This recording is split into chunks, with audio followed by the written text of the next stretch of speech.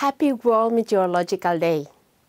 As you know, this is my first celebration of World Meteorological Day as Secretary General of the World Meteorological Organization.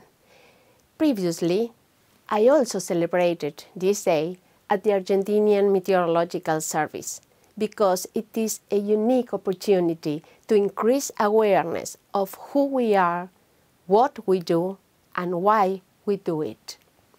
National Meteorological and Hydrological Services, WMO members, are key players in our fight against climate change.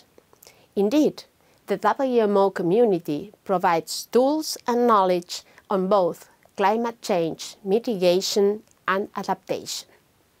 It is therefore fitting that the theme of this year's World Meteorological Day is on the front line of climate action.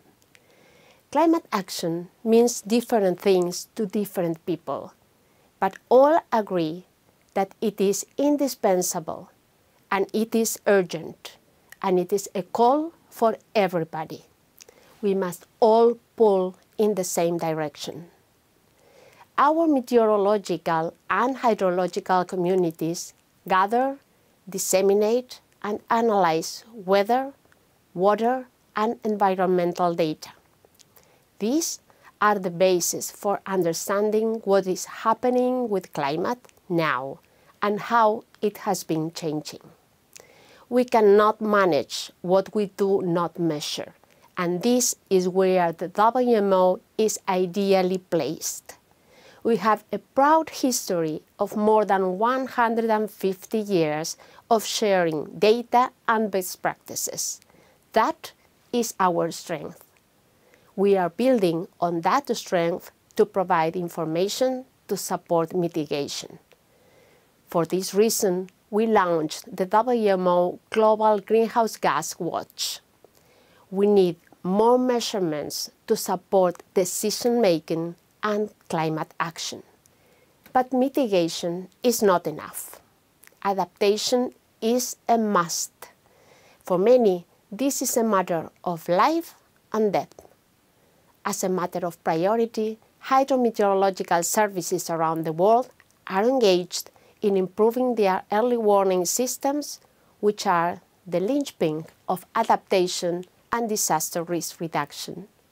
However, as of today, many countries are not able to provide these early warnings to protect their people. This is why, as part of the global community, we embarked on the Early Warnings for All initiative. Every person on Earth needs to have access to timely, authoritative, and life-saving weather and climate risk information by the end of 2027. Climate and weather affects nearly every single activity. For instance, renewable energy systems, including wind, solar, and hydropower, agricultural production, fisheries, transportation, health. Weather and climate information fuels economic growth. We need to do more to turn climate science into services. And we need to make these climate services more accessible and to use them more efficiently. On World Meteorological Day, national meteorological and hydrological services take center stage. They are pivotal for risk reduction, development, adaptation, mitigation, and sustainability. We must ensure that their expertise fits into high-level policy on climate action. As WMO Secretary General, I am committed to working together with each NMHS to make sure that this value cycle is impactful at national, regional, and global levels.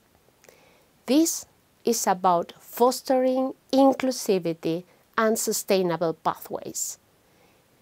In the face of unprecedented environmental challenges, we are not mere observers. Rather, we are called to be game changers.